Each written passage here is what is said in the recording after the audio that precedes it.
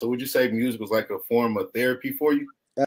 That's exactly what it was. Like I said, at a young age, not to get too in depth, but like I said, I went through the process of when my mom and dad ended up splitting up, and it started to cause a little friction and divide for myself, and I had to go to anger management at a young age. Of course, I didn't want nobody to know because when you're young, you talking about you going to talk to somebody or see a shrink, they put you in the classification of being crazy or something. You know what I mean? It was just I definitely was just trying to find my steps, and like I said, doing anger management for a while definitely uh helped me take the approach by just like I said, writing down my emotions and life lessons that I've been going through in music form.